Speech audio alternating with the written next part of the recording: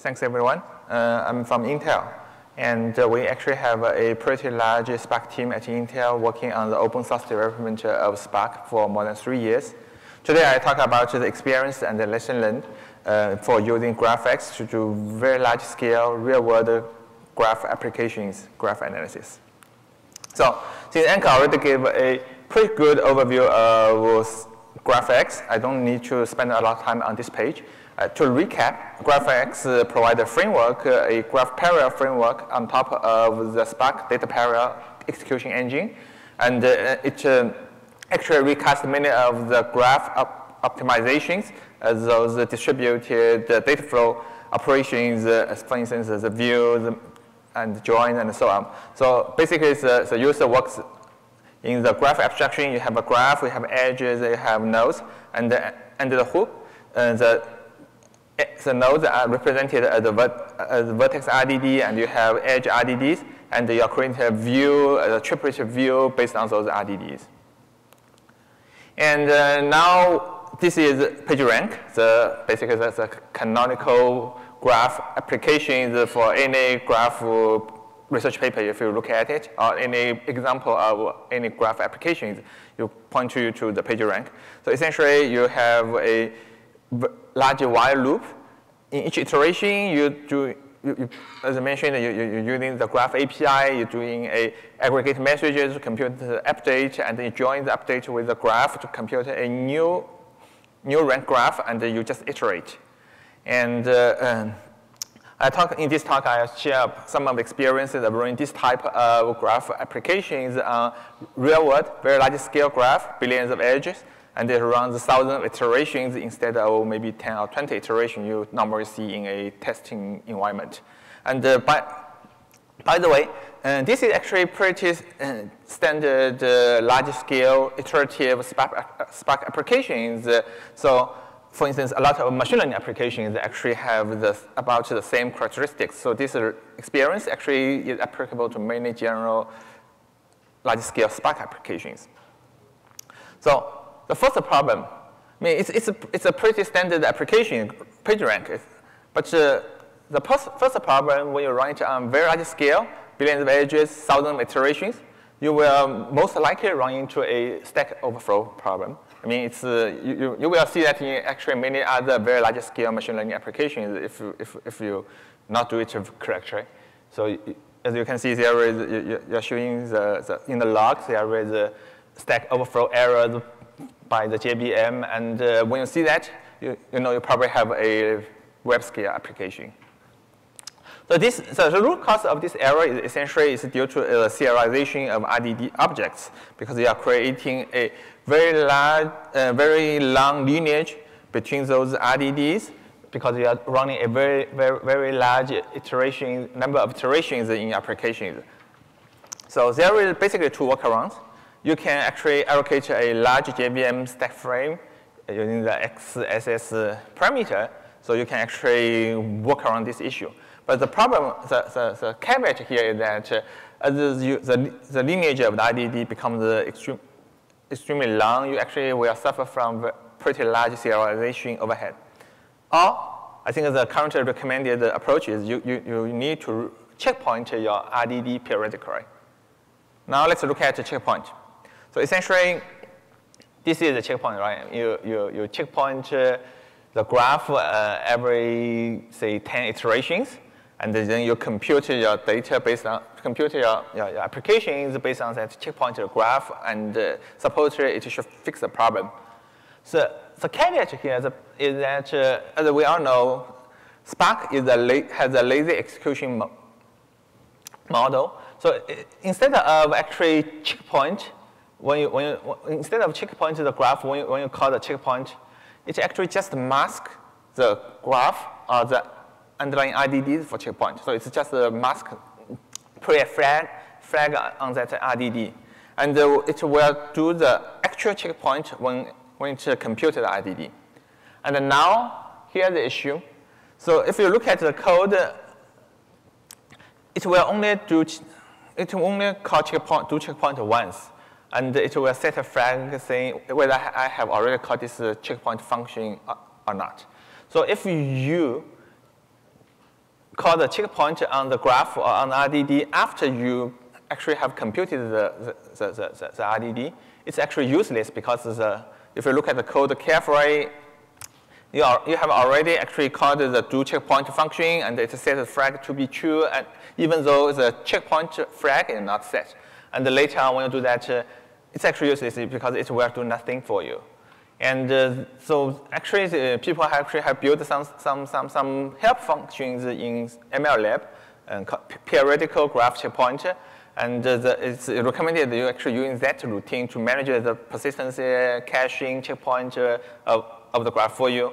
And also, it's still required that when you need to actually call the update graph function immediately after you generate a new graph and before you do anything on that graph. Otherwise, you will potentially run into issue that you just mark the graph of checkpoint, but it's actually not get checkpointed. So for details, you can refer to that help function and to get a better understanding of the problem. Okay, the second issue is that checkpoint only make sure that the long lineage of the RDD gets somehow gets some broken, and it's instead of depending on your parent RDD, the checkpoint RDD will depend on a checkpoint file so that you don't have a extremely long lineage. But that only works for the RDD dependency, that is the parent of RDD. There could be the cases that instead of using the parent or dependency of the RDD, you may define your own RDD, which actually refer to other RDDs through your member variables or other methods. So in this example, it's actually a simplified version of the zip partition RDD. If you're familiar with the code, you have the zipped RDD has its dependency, its parent, but it also has two member variables, RDD1 and RDD2. And those two member variables still need to be serialized. And even if you checkpoint on the zipped RDD, these two member variables actually will still get serialized even if you checkpoint that. It does not help. And so in this case, actually, there is, again, a few design patterns. So for instance, you try to refer to other RDDs in the implementation through the dependencies instead of using other temporary variables. You should make the member variables transient whenever possible. And in this case, if you have to do the reference through the member variables, you probably want to clear that after it is checkpointed. Otherwise, you will run into other problems, other types of problems. And there is a Spark Jira issue. You can look at that. And it's kind of tricky. So when you define your own RDD, it's kind of complex. Sometimes it becomes complex if you do not follow these design patterns. Now let's say you did everything correct. So you correctly checkpoint your graph, your RDD, everything works fine. Now let's look at the cost of a checkpoint. So we did a simple experiment, run the Pagerank on the Twitter graph, downloaded from the standard network, the Stanford network database. And if run one iteration for the Pagerank is about 100 seconds. And checkpointing the vertex RDD takes about 20 seconds, and the checkpointing the edge RDD takes about 140 seconds. So it's actually still a considerable amount of overhead associated with the checkpointing. Because essentially, when you do a checkpoint, you need to compute all your RDD data and write it to a checkpoint file. And on larger graph, it actually can be pretty high overhead. And on Pagerank actually has a very small state because you just maintain the rank for each vertex. And for other large models such as LDA and so on, actually the state could be pretty large. So let's take a close look at the RDD lineage to understand why this very extremely long RDD lineage comes from. So this is the Pagerank program. So you start with so you have an existing graph which has vertex RDD and the edge RDD. So first thing you do, essentially you do a aggregate message compute to get the update. And then you do a join vertex with the previous RDD vertex to produce a new RDD vertex.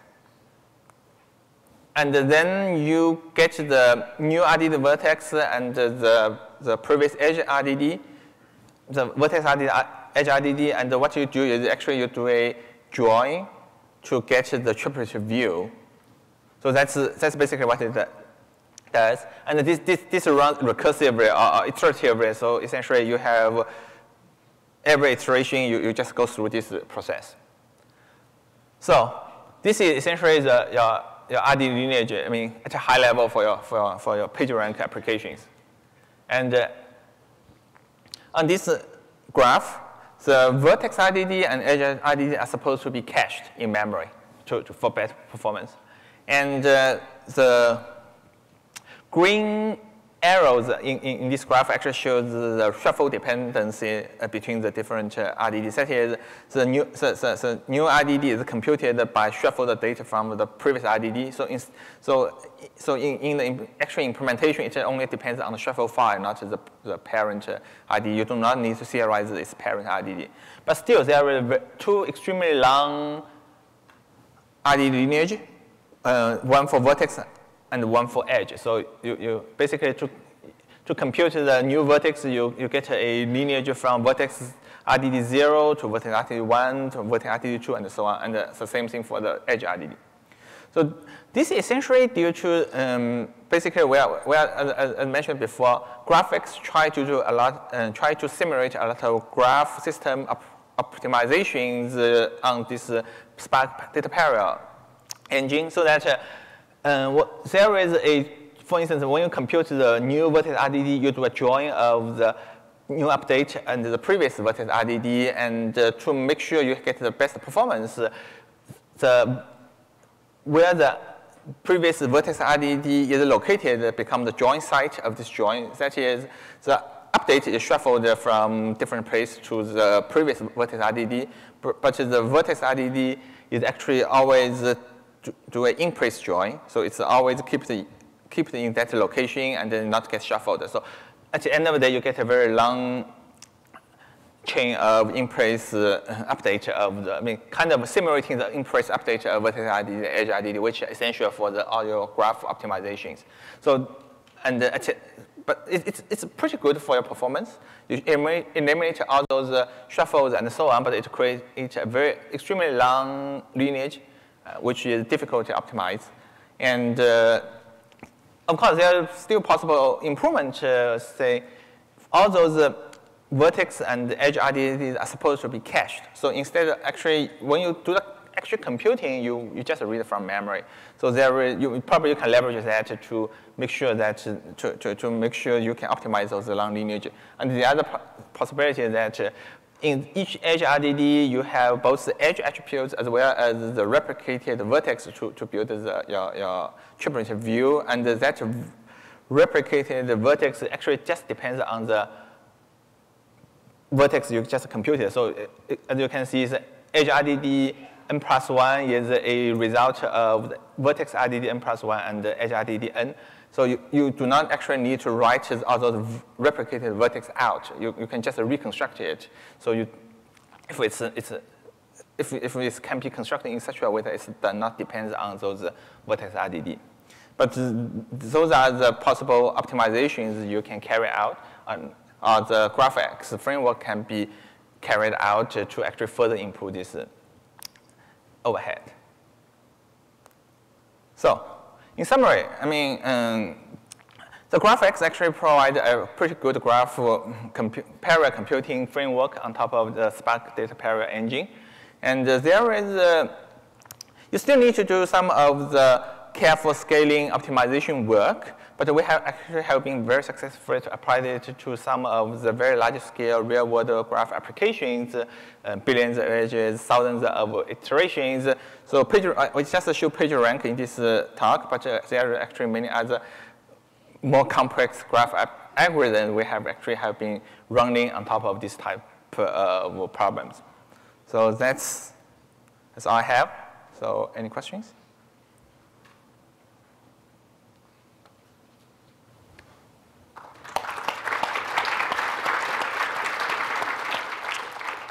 So we're actually going to have to take questions offline for this talk because we're at time. So let's thank Jason one more time.